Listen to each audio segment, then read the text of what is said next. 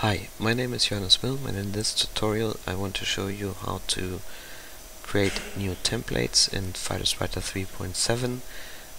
And a concrete example that we'll use here is that we need a template that not only has one abstract but has an abstract in a second language.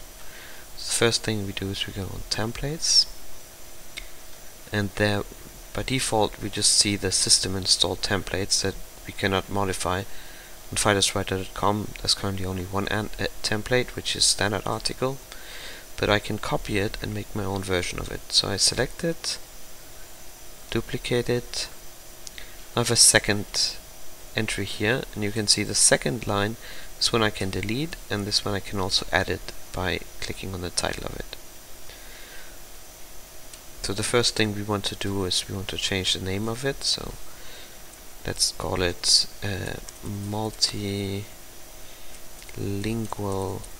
article. And also the ID is being used for importing and exporting, so that it understands which template a given article is referring to. So multilingual article. And in this first section here we see the different parts of an article, or sections, however you want to take it. And so in this case it has title. All documents will always need a title, and everything else is optional. And for this standard article, the sections are heading. This first is a heading, which is a subtitle, and there's authors, which is a name list, abstract, which is a rich text component, keyword, which is a tag list, and body, which is another rich text component. The different colors tell you the type of it. So this type of blue, the subtitle, means it's a heading, and over here you can see all the different types, and I can drag more in here, and I can change the order of them, and that way I can add or remove sections. If I want to, for example, if I want to remove the name list, I can drag it into delete, and then it's gone. But in this case we'll keep it, and all we want to do is we want to add another abstract, and we want to make some minor changes to it. So we take another rich text component, drag it after abstract, and call this one, we want to have a German abstract, so we call it abstract DE. And the title, that's really just for the UI, so here I call it the same in German, so Zusammenfassung, which means abstract in German. Now there are more options for each of these, so we look at some of those. The options that are available for each depend on the type of element. So here, this is a rich text component, both of them are. So we want to copy most of what we have in abstract, but you can see, so the first part is the metadata function. It's an abstract, and there's a number of different metadata functions it could be. This is important mainly for export, so the exporter needs to know what the point of this part is. The next one is logging, whether or not the user can change the contents of this. Either you can have the user change, you can have the user not be able to change it, or the user can only be able to add content. And it's this last option we want to use in this case, and I'll show you why in a second. So now any initial content will stay.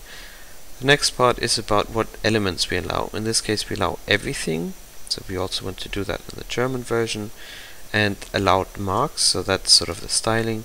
We allow everything except underline.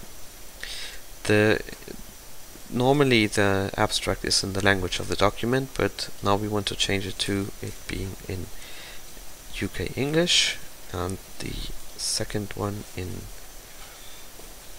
German from Germany.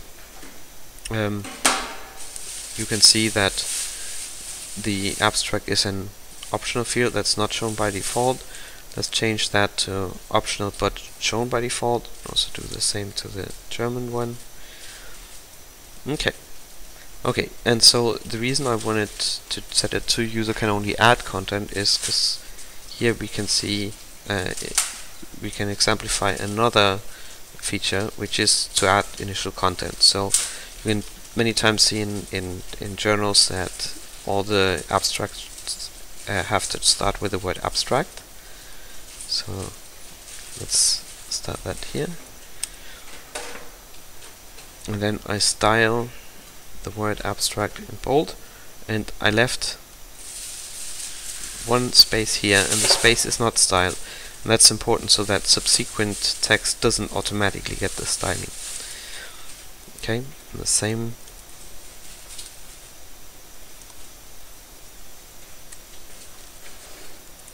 for the German version.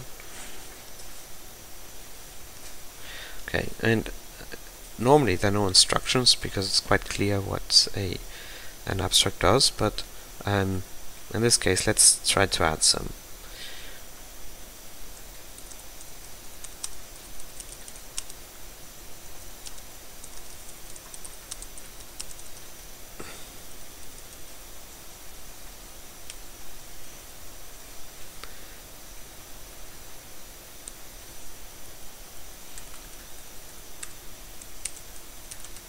Okay, so now we have these two sections. Should be fairly similar, except the language. Okay, I close the configure elements, and so below the document structure there are a number of settings that are sort of global for the entire template. So for example, for footnotes, here you can specify what can be in footnotes. We just leave it as it is. Then we can set the default language, which in this case we'll set to English UK. We could set custom bibliography headers in various languages. Otherwise it'll just take whatever's the default. We'll just stick with the default. And then below that you can see here we can select which available citation styles there are. And there's a list of more than 2,000 styles. These come from the Citation Styles Languages project. So that's basically everything that is out there, and you can choose which one of those should be default. We'll just leave those as they are. Then there's export templates and document styles. These two are for the document styles is to use to specify the styling that it uses when showing in the browser and when exporting to HTML based formats such as EPUB or HTML itself. And the export templates, this is so you can upload a ODT and docx files so that it exports it can export into those files and it knows exactly where to put which section. In this case, let's just keep the export templates as they are, which basically means that the German abstract won't be added to it, but we can take a small look. So you can see, so the file in this case is called classic for docx, and these are the sections that it has found. It's found a title, a subtitle, authors, abstract, keywords, body, and bibliography. It hasn't found an abstract DE, which is the new section, which is not that strange because we just added it and it's not in the template file. That we can look at in another tutorial. But what we will do is we'll take one of these document styles, and here is basically all the CSS that's being used for styling it. Now in this there's a little part about the abstract, and we want to also use this for the German abstract. So let's add the German abstract there.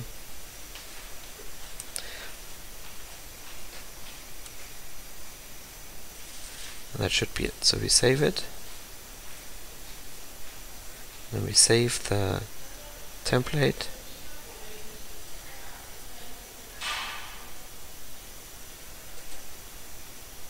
And then we close it. Okay, now you can see it's called multilingual article. If I now go back to my documents, there used to be just one button here, create new document, but now that I have more than one template, it's actually a drop down list. So now I have to choose between standard article and multilingual article. So let's take the multilingual article. Okay, and so as you can see, it now has both sections, abstract and Zusammenfassung. We can go into the optional sections. Because we made both of them optional, they can be turned off, although they are on by default. Okay, so let's call this my first article. And not only will it know these languages for exporting, but even if I let's try to fill this out and then try to spell check it.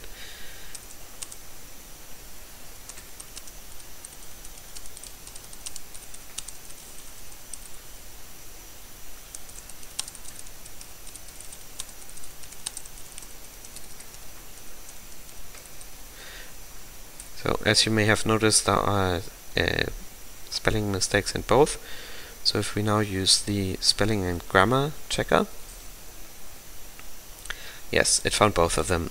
So it does know that the first one is in English, and it finds the English error in there, and it knows that the second one is German, and it found the error in there. And here on the right you can see the instructions that are connected with the section, with the given section. And that's it. I hope to hear back from many of you as to how this feature has helped you, and whether we should continue to work more with templates, or whether the functionality that we have already is all that you need. But I'm really excited that we finally have this feature in Fidus Writer.